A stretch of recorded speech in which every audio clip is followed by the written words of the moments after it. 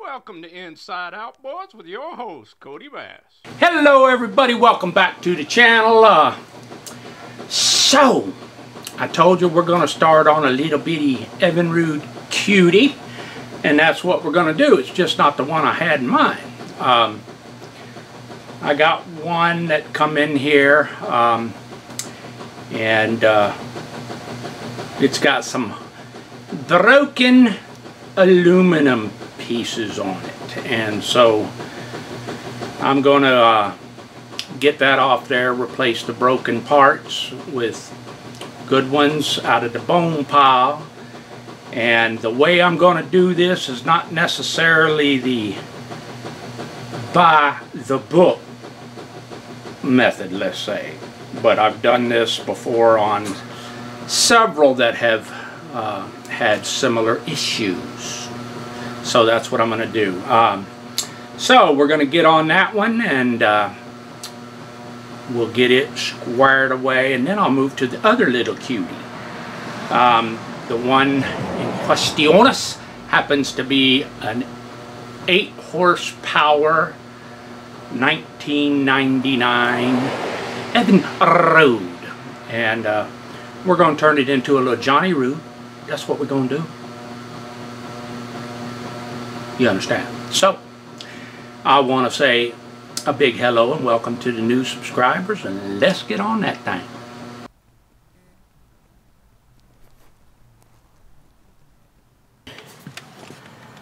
Well, at least I should be able to save this here carburetor.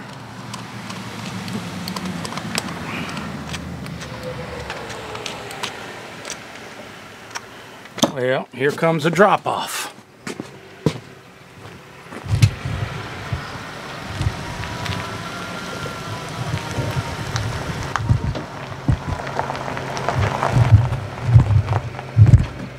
A little 8 horse.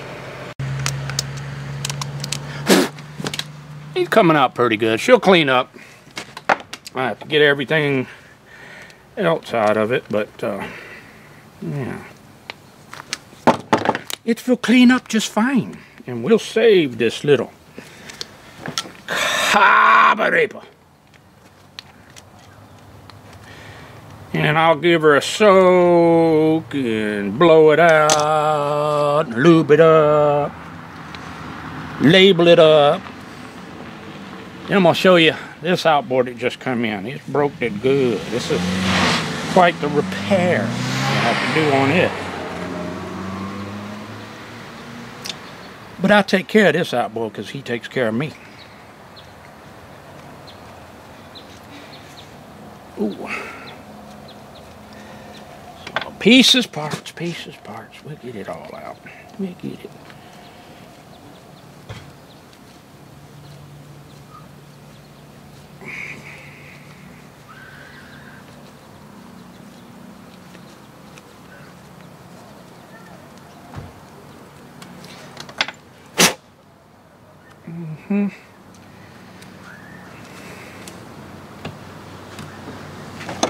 Get the spruce needles out of the carburetor throat. You know, you need to get the spruce needles out. You'll be having them spruce needles in there. You understand us? No spruce needle.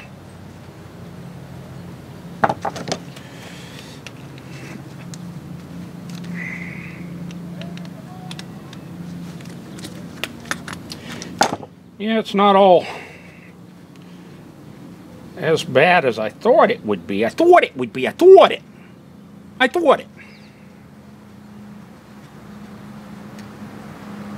Oh. I don't know if you can see it, but I don't think much gas would have went up through that. It plugged.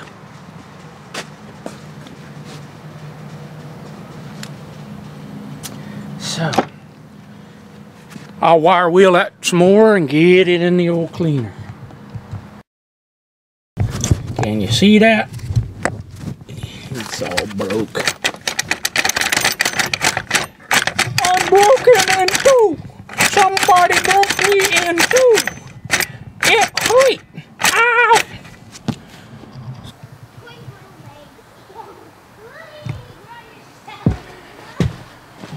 Ow! So I took the two side clamps off. Now I'm taking the and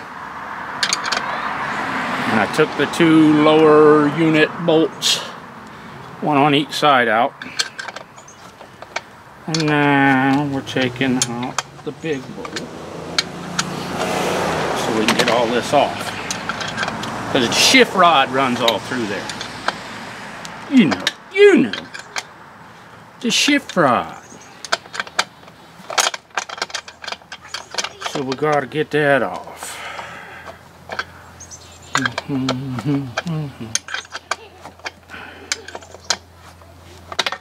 Now you say, why don't you go get a ratchet and a socket? Because I'm sitting here and I'm comfortable. And I had this one in my pocket. That's why. Ow, skater got me. Now I gotta get up. Oh. To get my mall hut.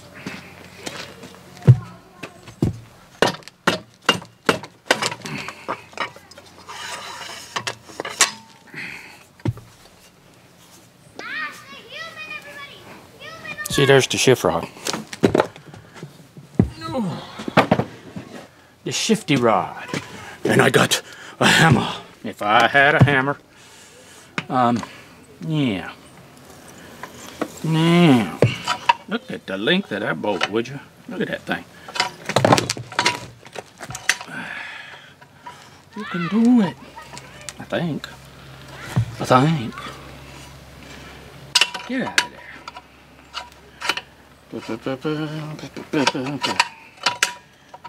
Ain't that fun?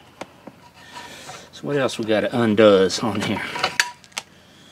If that was, you know, let's see if that ain't gonna move that.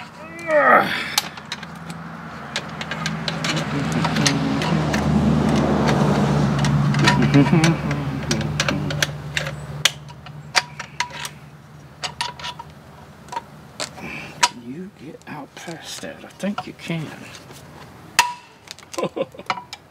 Now I've got to move that out of my way.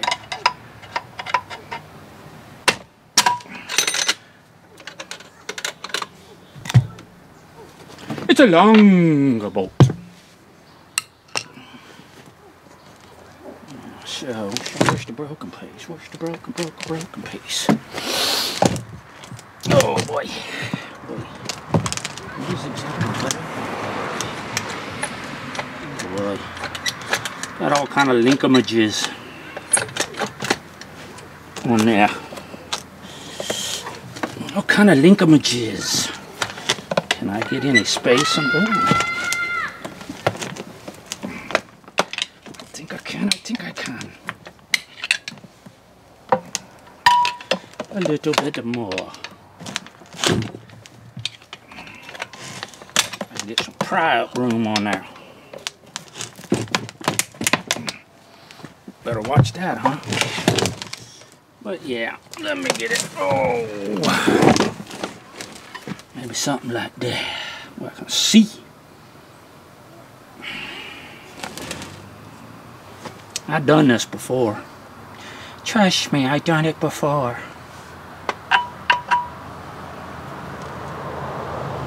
He broke it good. He broke it good. Jeez. I broke it really good.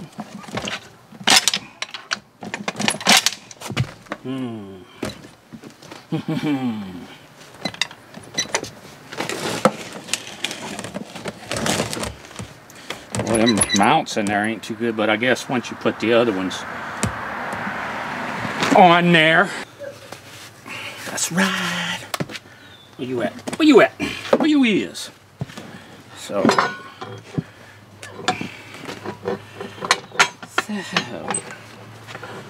I've got to pry this that way while I hit on the broken chunks.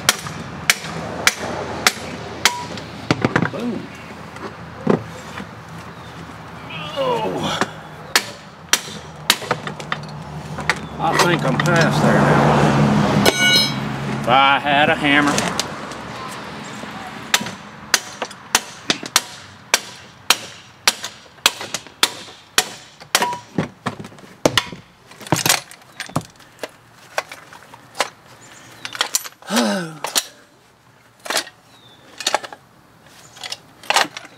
I declare, I think this part is on the crack.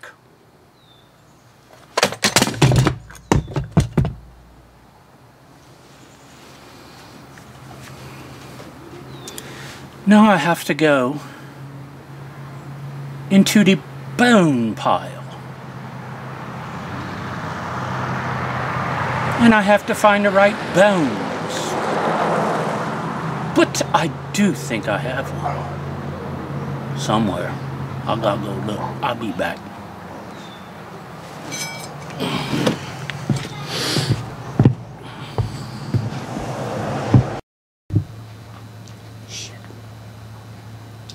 Well, here's the donor. I popped the lower unit off. And this one's got some damage. No, I didn't break that. That's the way I got it. You can see it's an old salty break. But this lower unit's still good. Nothing wrong with it. And this motor, I looked at the little tag back somewhere over here, and it's an EE. So that means it's a 1999. Got some custom. See the custom on the bonnet? Some custom. So now that I got the lower unit off, I'll have to do the same thing I did. Get that old long bolt out. I'll cock this out a little bit with my crowbar. Why do they call them a crowbar? They used to hit crows in the head with them. Crowbar. I'll get my pry bar, put it in there, push it over to the side, bang that off. Then I'll have to do some elbow greasing and geasing. Get some elbow greasing and geasing on this part because it's all sticky yuck, same as that one. We'll get it. We'll get it. I'll be back.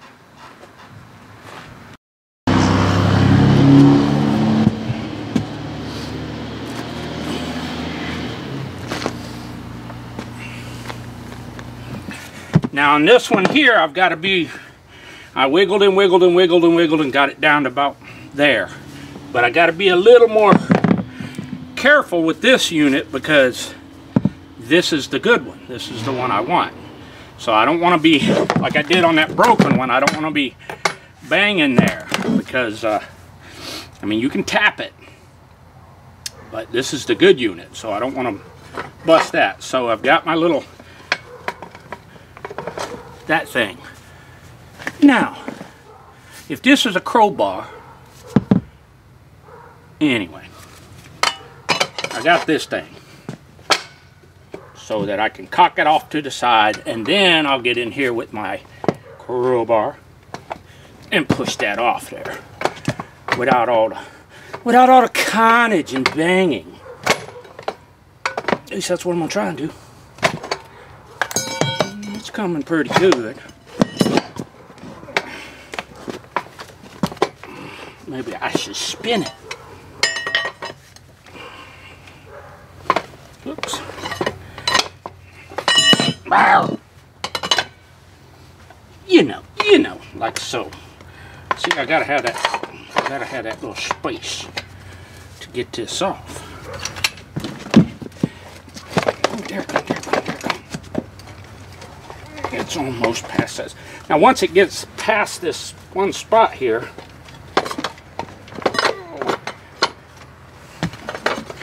then I'm almost there.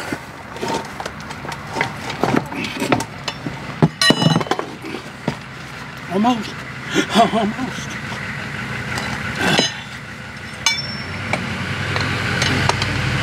I'm gonna give it some gentle persuasion. Just to get it past that spot. then should be able to get it off of y'all. Come on, Goose. Come on, Goose. There it comes. Hey, look at that. Now I even got a spot I can get in there with. Oh, and pry. Yeah. Oops, one more spot I gotta get past, I guess.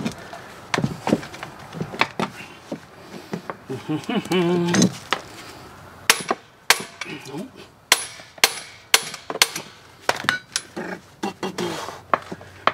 That's fine. There it comes.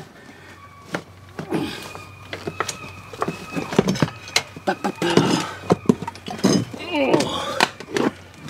Now you can see it's coming, and now it's just a matter of prying, finding places I can pry without doing any damage. I don't want to damage, but there ain't many spots. How about under there? Oh, come on.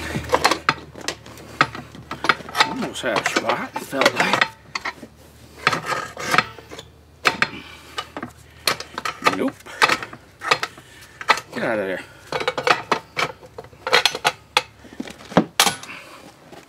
If I had that.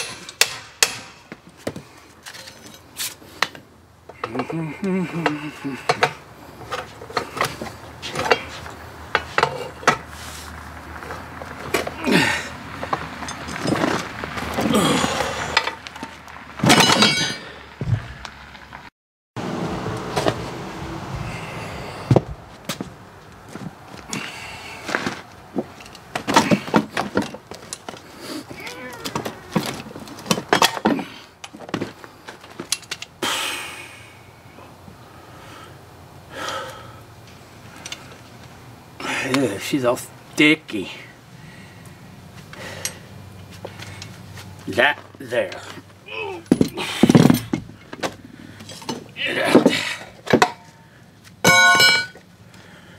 Well.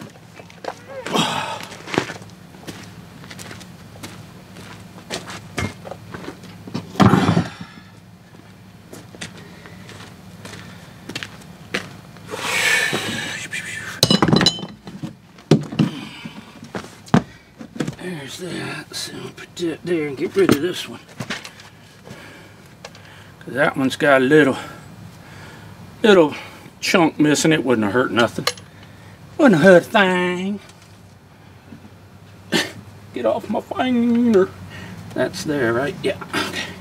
Oh, there's that one. This must be the bottom one. What do I do with it now? Get out of there. Oh, that's the tightening. That's for that screw that right here. That's how it tightens itself. So I'm gonna leave that little gooby grease in there. That's your tensioner plate, in case you never saw one.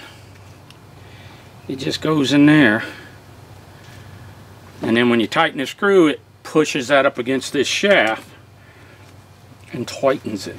But I gotta get things cleaned up, and you don't want to forget your little block of rubber that goes in behind there. So, get some geese on here, slide this thing, tap it back on, and I'll be back.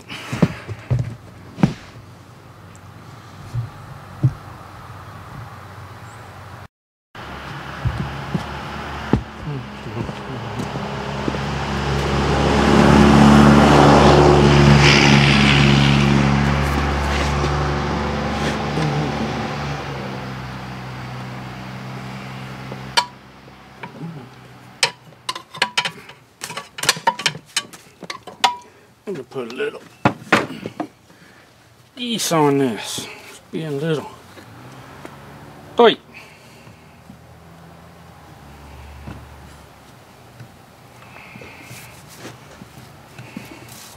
Put some grease on it.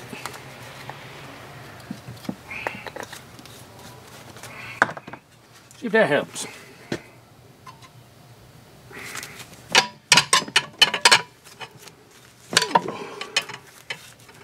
There was some problem here.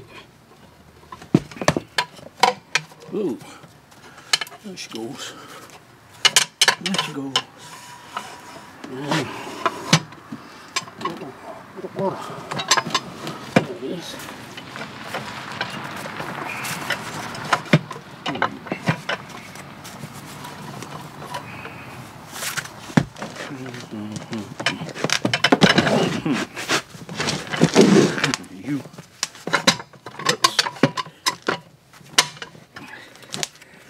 Oh, something right there.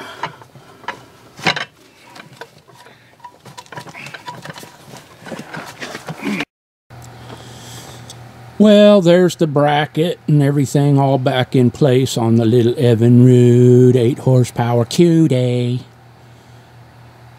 She's good to go. And of course I gotta decide what I'm gonna do with the little 3-horse Johnny lower with the neutral forward shift on it, made in Belgium. So I'll be looking into getting something done with that too. But yeah, there's the little 8 horsepower all squared away. After all the banging and carnage, came out pretty nice.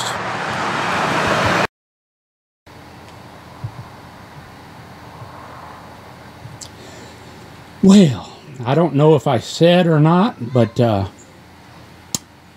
I am now the owner of that motor.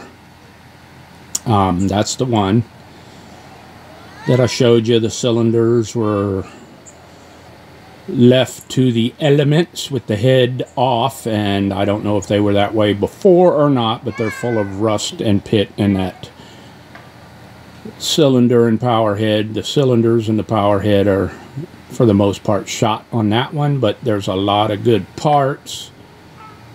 Beautiful lower unit, all kind of good parts, throttles, shifters. So, and I have several power heads that I could put on that motor, or on that lower. I've got, look at that one. That's a nice one too. That's a 55 commercial with a nice stainless prop on it. But that one don't need much in and of itself. I think it needs a throttle cable.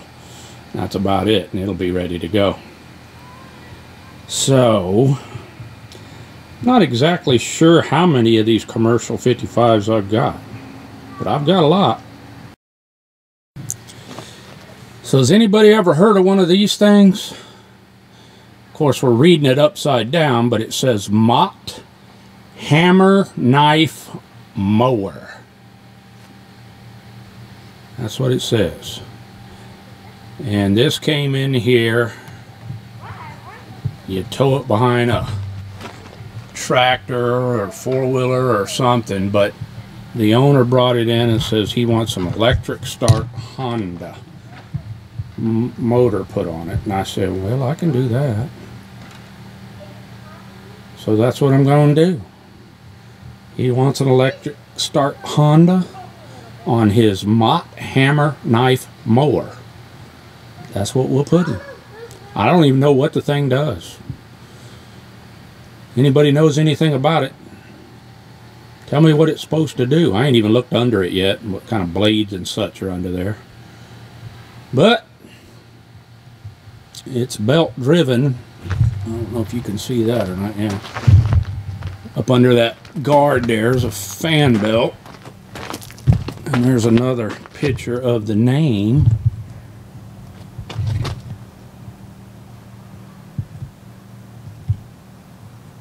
Mott Hammer Knife Mower. I don't know anything about the company or anything about exactly what that machine does. But I guess we'll have to dig into her and find out. Well, my plum tree looks beautiful, but I haven't seen nary the sign of a plum on it. I just don't think we've had the temperatures up here for it to produce any plums this season. I'll keep an eye on it, but it's not looking good. I looked at it real close the other day. I couldn't see no little bitty green plums or anything on there. It did have a few flowers on it earlier in the season, but I don't know if they got just when the different cold spells we had come through killed them or what. I got lots of currant berries. The raspberries, not so much. But I got these. See all them currant berries? Or excuse me, gooseberries. I've got a lot of gooseberries that are ripening up, just now starting to ripen. Yeah, so I'm going to have that little pathetic plant is actually producing quite a few berries. The gooseberries. Yummy. Okay, so we got this little 8-horse all squared away. Got all the broken pieces off of it. I got this lower for the little cutie Belgium made, highly abused 3-horse. Not decided on the route I'll go with that yet. I may even try and clean up that power head that came off here, but I think I have another one.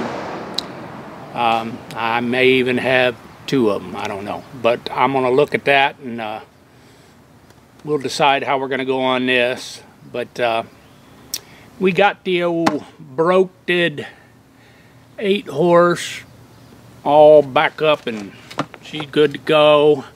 You know, sometimes that happens. Aluminum gets broke. So luckily I had the parts and pieces in my bone pile over there, and we squared this one away. And so now the fella can go fishing. And that's what it's all about. Get them back to work. So I think that's going to be a wrap on this one here. And thanks for all the folks who said the kind words about us not getting washed away by a tsunami. That's always a good thing, you understand? But I do have a couple boats around here if it got really deep. So anyway, thanks a bunch for that. And as always, that is one more hack from the island of Kodiak. Thanks for watching. Please like and subscribe to Inside Outboards with your host, Kodibass.